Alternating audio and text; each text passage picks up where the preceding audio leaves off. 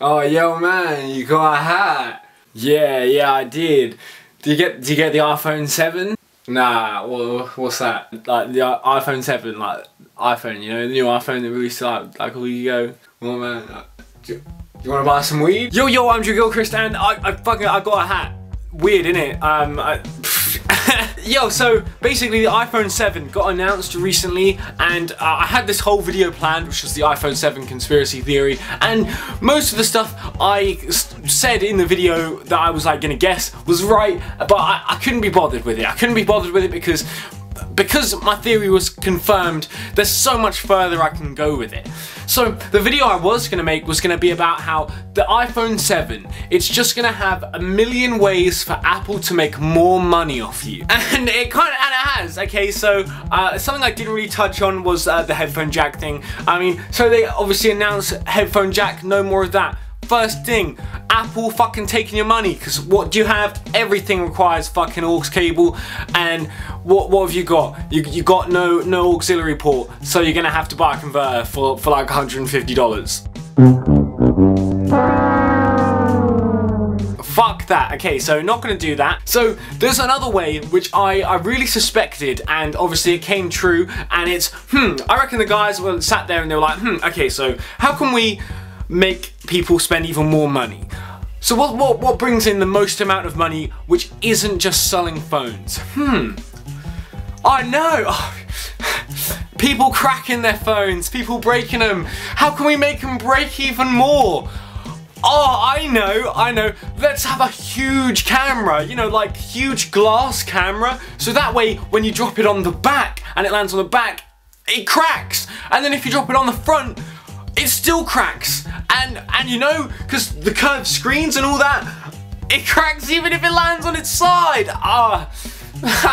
The money, man. So my other thing was that I wanted to touch on was that Apple also, the iPhone 7 is nothing. It's I think personally there's a final iPhone somewhere, and I've always thought it's the iPhone 10, and I think this iPhone 10 is somewhere locked about. And what they did was they originally made the iPhone 10. That was the original iPhone. And they thought, fuck, how can we make the most money out of people, you know? That's what we need, you know?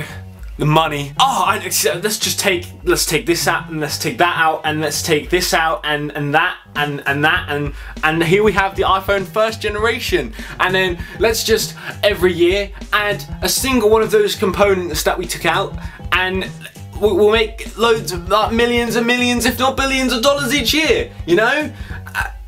Sound good? Yeah! I mean, honestly, if I made a phone and I made it like 10 years ago and it was like, you know, this super amazing high-tech phone, who knows? That I would probably do the same, to be honest.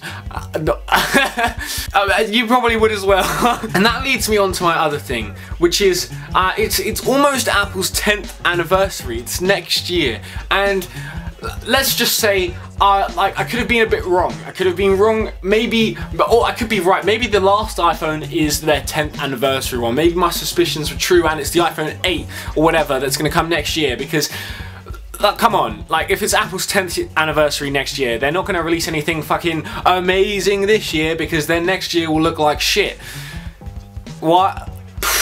So for now, I'm going to stick with my iPhone 6, and I'm not going to bother with getting the iPhone 7. One big thing that did also get announced was recently on another phone was 3D technology for screens, and there's been like outs for like Apple doing all this shit, and they're like, you know, they're getting the phone screens for like you know, they paid like Samsung some amount of money to get like a different type of screen which wasn't even in the iPhone 7, so it's definitely going to be coming next year and all this shit, and it's all pretty weird. But this is where it gets a bit weird, you know. I do my regular thing, I get these weird thoughts and I think all these things, I'm like, oh fuck, all these conspiracy theories going around, like there could be a full glass screen, Apple can make even more money with it fucking cracking. So who can I find to help me with this? Of course, I've done a couple conspiracy theories in the past. I've got my Justin Bieber one, I've got my PewDiePie conspiracy theory, and now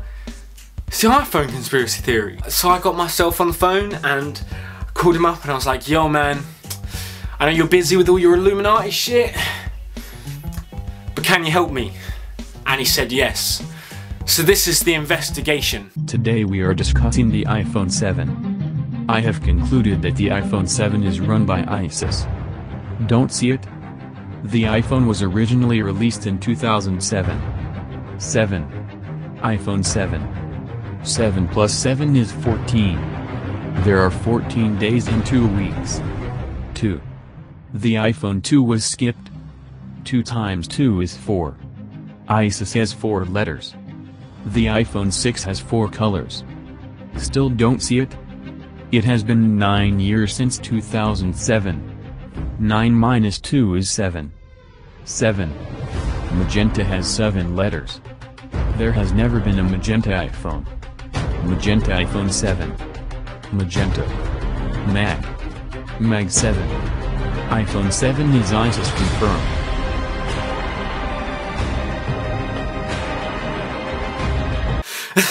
Right, I'm really confused about what just happened, and I hope you understand that it's obviously a joke. Although everything I said at the beginning of the video I do like pretty much believe. I mean, I'm not gonna get the iPhone 7 because I can't be bothered with having to pay to like fix that back camera, because I know I'm gonna break it like at least like 4 times. I've currently like, I think my phone here, this I've broken 7 times. Which means I've managed to pay double the amount the actual phone cost just in repairing the screen. So now that a new iPhone has come out and I have to spend more money on that, I'm not going to do that. Also, my plans for the next month and stuff like that, I've got some really big stuff in the works. So it's taking me a little bit longer to upload videos because I'm planning so many things. From the 10th of October, that's when you could start seeing stuff pop up. But it might be until like the 20th of October until I've actually got everything uploaded. Until then, I'll have some cool videos coming out, a new Blaze Q&A at some point. I'm doing some collabs with a few people, so that should be cool. Let me know what you think of my hat.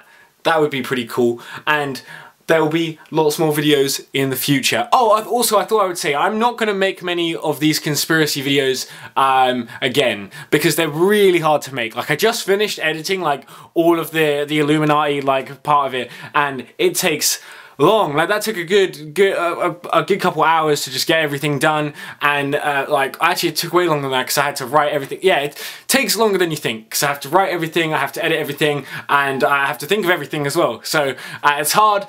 If you give me a good thumbs up on this video, then that gives me the motivation to make more of these in the future, but it is really difficult, as you probably know, so don't expect them too often. You can leave some suggestions as to what conspiracy theories I should do in the future.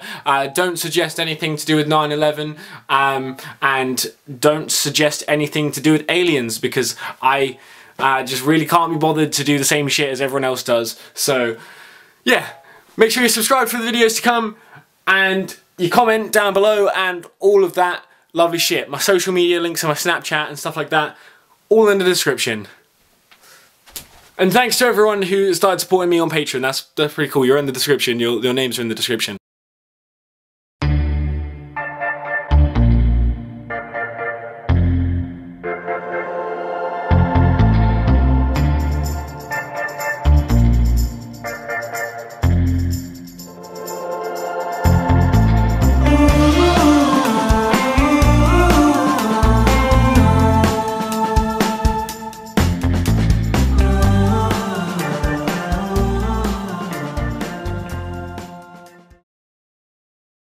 Right, so you've watched this far into the video. Thank you very much. I'm glad you went all the way through. That's really cool. Gives me that retention and all of that. I thought I would say, if you like live streams and stuff like that, you should totally check out my YouNow page. I go live on that all the time. Well, not all the time. I'm going to try and get back into it. Maybe like twice a week. Probably either like the day after or 2 days after I upload a YouTube video.